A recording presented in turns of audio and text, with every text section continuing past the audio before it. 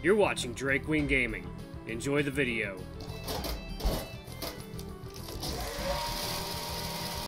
Hey guys, Nary here from Drakewing Gaming, something to me on Twitter, the Gaming Dragon. Today I'm coming back at you another Let's Play episode of Dawn Course, Lakes Path. So, oh god, sinuses again. Come on, sinuses. Knock this off.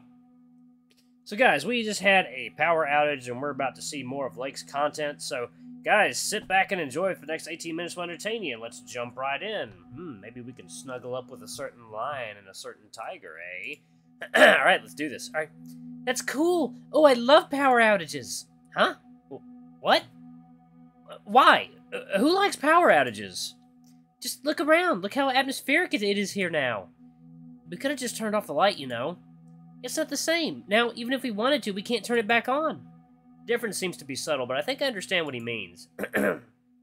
Yeah, it's a difference of atmospherics and such. Ambiance.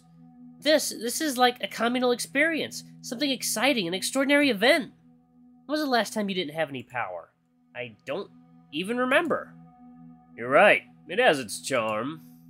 But it's also kind of spooky, in a good way. Ooh, maybe there's something supernatural at play here. You know, like, power doesn't just go out without any reason. Huh? How would that work? I don't know, but that's what supernatural means. It's inexplicable. Ooh, maybe there's a serial killer on the loose, and he cut out the power so it would be easier to murder us. How would cutting the power help them? It only alerted us. Hey, stop ruining my fun. Oh, I know what we should do. How about we tell some scary stories? Shouldn't we first go and see what's going on? We know what's going on. We lost power. So, if nobody knows any, I remember one. It's from this area, too. What do you say? Sounds good. Go ahead. I'm curious about the story. Spooky stories time! Lake says in a decidedly unspooky fashion. Lake straightens himself on the chair and looks at us expectantly. We all sit down on the chairs and couch facing him, some excitedly, some hesitantly. The light of the fireplace illuminates him from the side, giving his features a sharp look. So, this is a story I've heard from a guy at uni. He's friends with a group that often goes for fjord trips, and this happened to him 3 years ago. When looking online for places to stay around these parts for an early winter trip, they found a neat-looking cabin that was dirt cheap. They booked it right away, happy they found a deal so good. So they booked the cabin for the 4 of them, chatted a bit over email with the owner, who seemed pretty nice, and got ready for the trip. They arrived at the town by car in the afternoon and met with the owner of the cabin, an older Bernese mountain dog gentleman. I would like to see his story actually made into a VN. I think this would be a cool VN, a horror VN. He gave them the directions to the cabin and the key, and wished them a thrilling stay. The cabin was further from the town than they thought, and they drove through frozen plains and forest for almost half an hour. But when they arrived and saw a picturesque meadow where the cabin was, they thought that it was worth coming. The cabin itself looked nice too. It was a simple wooden structure, but it had a certain charm to it. It was only October, but the weather was really cold that year, and everything was covered by a thick layer of snow, just like that, just like now. They entered the cabin and found it neat and cozy, perfect for a short stay. It was equipped with a kitchenette, 3 beds, a couch, a table, and a few chairs. So, pretty much everything they needed. There was also a stack of plain wax candles and matches on the table, and a few old paintings were hanging on the walls. One of them depicting a forest in the winter unsettled them for some reason. The more they looked at it, the more they felt like something in the woods stared back at them. They ended up taking the painting down and hiding it behind the couch for the time being, and continued unpacking. Afterwards, they went for a walk around the area, just to see if there's anything interesting there. But as they walked through the woods, they felt the same unsettling presence that stared at them from the painting. Spooked, they retreated to the cabin. As soon as they were back in, though, the door locked securely behind them. They started to laugh at themselves. Label these pages now. Lake. Which one are you? I don't know which one you are. I think you're Miko? Okay, I don't know. I shall know in time. Okay. How silly was that? To spook themselves over a small painting. It was already getting late and dark, so they decided to stay in for the day. They wouldn't be bored for sure. They were partying a bunch, and they brought speakers and a lot of booze with them. So they spent the whole rest of the day and half of the night partying, drinking, singing, and having a great time. When they woke up the next day, it was already afternoon. The day was cloudy, and it must have been snowing all night. As they looked outside, they saw that everything, including their car, was covered in pillowy white mounds. As the others were busy preparing food, one of them went out to clear the snow from the car. But as she opened the door, she saw a terrifying sight. The whole front door and frame had deep, regular scratches, as if made with blades or monstrous claws. As she looked down, she saw paw prints that were already covered by fresh snow. They seemed unnaturally huge. She walked around the cabin and saw similar markings on one window frame and more paw steps leading into the woods. Terrified, she hurried back inside and closed the door behind her, thinking the skies above that they locked all the windows the previous night. The rest got pretty spooked seeing her all trembling and breathless. They led her to the couch and let her rest for a short while before she recounted what she had seen outside. The others thought that she was trying to trick them, but when they opened the door, they weren't laughing anymore. Terrified, they gathered around the table and tried to make sense of it. Was it a burglar trying to break in and steal their stuff, or some psycho wanting to murder them? And why did they leave so many marks? They all agreed that the best course of action was to call the owner of the cabin. They pulled straws, and the same girl that went outside in the morning was tasked with calling. She did, but, of course, there was no reception.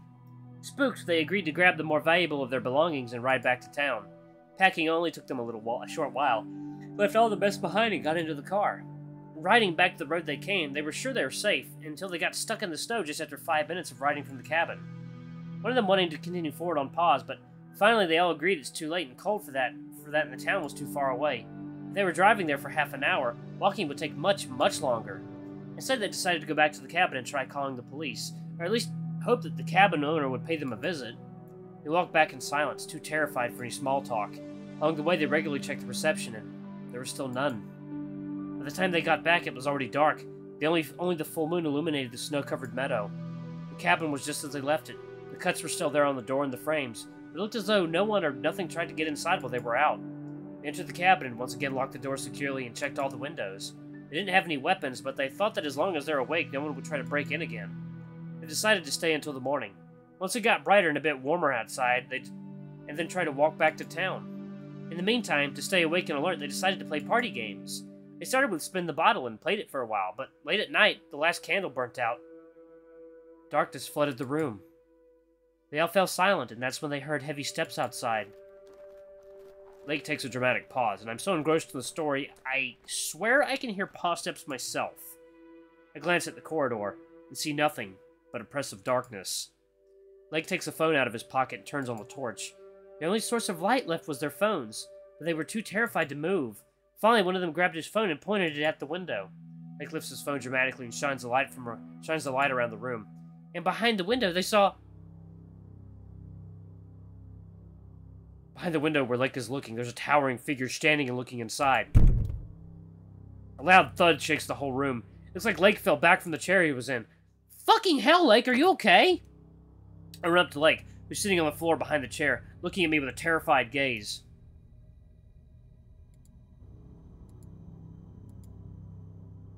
Ooh, music got spooky.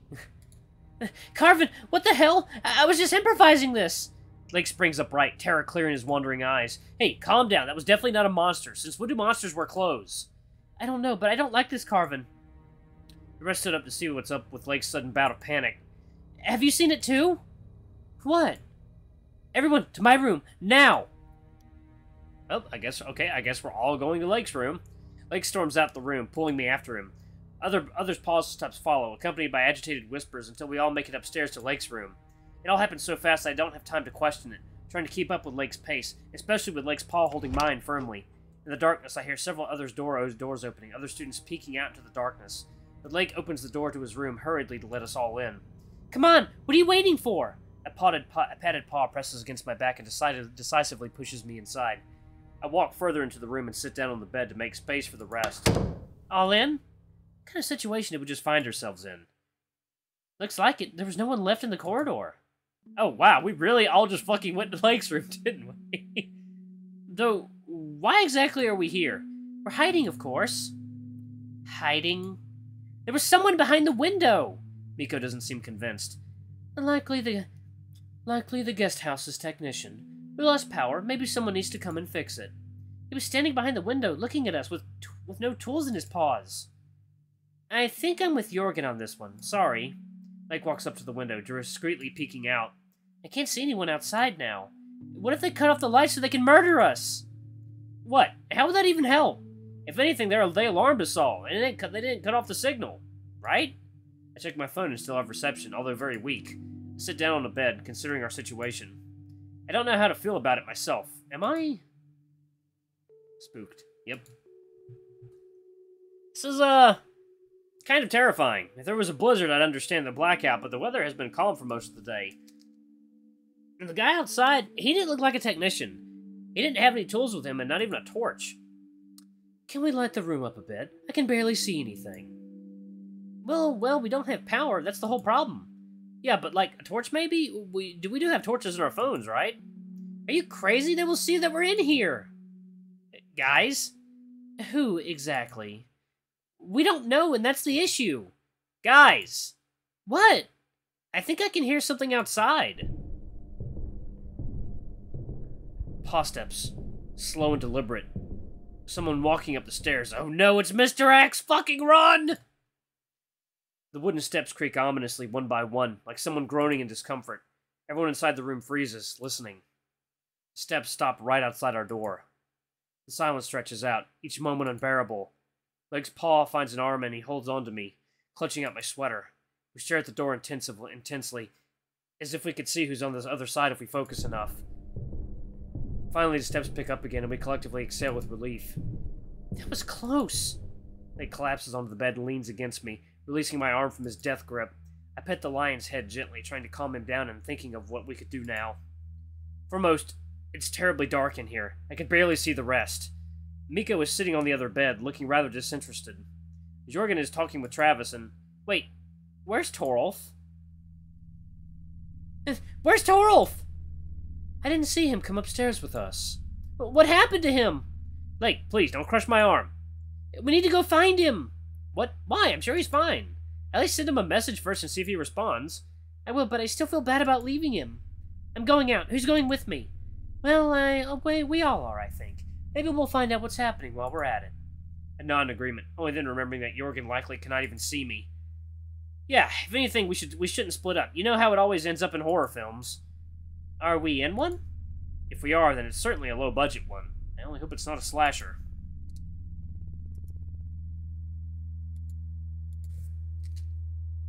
What, you'd rather it be a monster or an alien invasion movie? Leg opens the door carefully and listens. I think it's all clear. Anyone going? I don't want to go first. The lion hasn't stopped holding on to me since we decided to leave the room. Now, after the spin the bottle and the questions I got from Lake, our closeness takes on an additional layer of meaning, and I can't help but blush under my fur, feeling the lion's heat. I can go first, unless someone else wants that honor.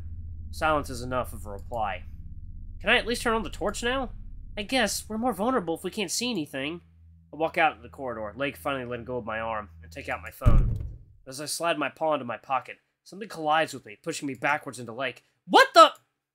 Shoot, sorry. Oh, Klaus.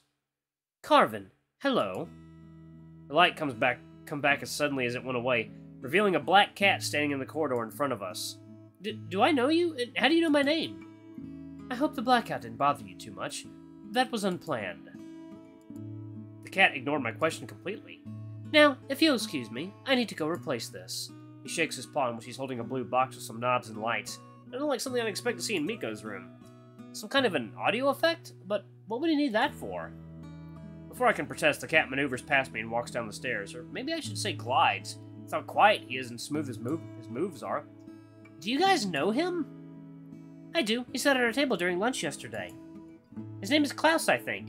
But I don't know much apart from that. That was... worrying. Was it? I wanted to say weird. That too. Anyway, we still have Torolf to find. For what?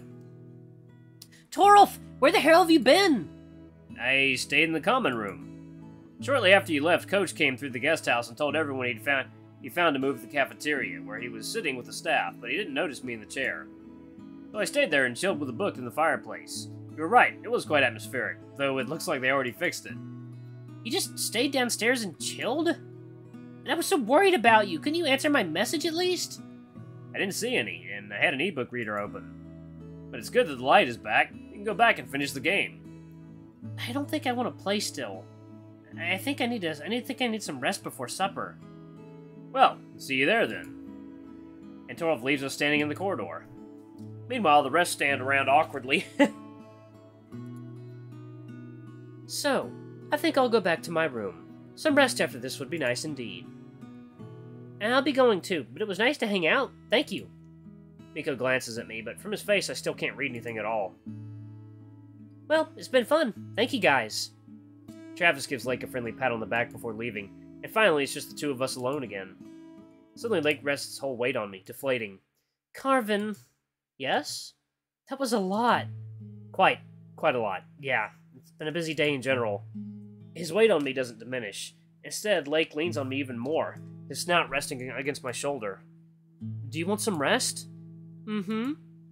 A muffled sound and a nod. And a nod. Wet nose rubbing against the fabric of my t-shirt.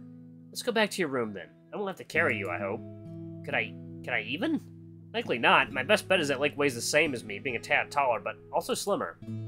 Well... Lake straightens up, rubbing the back of his head. I thought about going to the sauna. I haven't been there today yet. A sauna? The burning coals, the smell of wood, the burning heat penetrating the fur and licking at the skin underneath. Lake, that's a fantastic idea. Is it? Yeah, I haven't been to the sauna today either. After all this, we definitely deserve a session. Now that the tension subsided, my heart is slowly going back to normal, but a great fatigue slowly starts weighing on me. Everything that happened today, Jorgen's problems, the lectures, now the blackout and Lake panicking. Great! Do you need anything from your room, or can we go there now? I'll take the shampoo with me. It's so late that I might as well shower already. Good idea. I think I'll do the same. So, see you there in 3 minutes? Sounds good. Sauna. Really a great idea. Ah, play that guitar, Rune. Alright, so guys, I'm going to go ahead and save it right here. Since we're getting into the, I think, final stretches of Lake's content, I'm going to save that for another video. But guys, thank you so much for watching. I hope you enjoyed this silly little video. I do enjoy bringing you guys content. I don't plan on stopping for a long time. I really enjoy this. And a lot of you enjoy my videos, too. A lot of you tell me that, you know, watching my videos helps you relax, helps you deal with depression, and that's really why I got into this in the first place. I wanted to entertain people. I wanted to distract people, take their minds off of, you know, their problems and such. You know, it's just, it's crazy to think how much this channel has grown since I started. It's really absolutely nuts, guys. I'm getting almost 4,000 views, sometimes getting over 4,000 views a day, like 7,100 hours watched a month. Like, I never thought the channel would blow up like this, but I never thought I'd be making 4 to 5 videos a day either, but I've slotted that into my schedule. I found a way to make it work. You know, I've balanced a part-time job with it pretty well, I must admit, with me being able to still pump out videos on the daily when I'm working. And I think what's even better is that, for me, it's not overwhelming. I found a good balance. That being said, there is a big change coming up in my life soon. And I'm going to share that with you guys in a future video. It's going to be like a little short-form video I release to let you guys know what's going on. Things on the channel are going to stay the same, but things in my personal life are going to be getting quite different. Yeah. Things in my personal life are about to take a bit of a turn. Hopefully for the best. I think for the best. But it's something that's costing me quite a bit of money to do.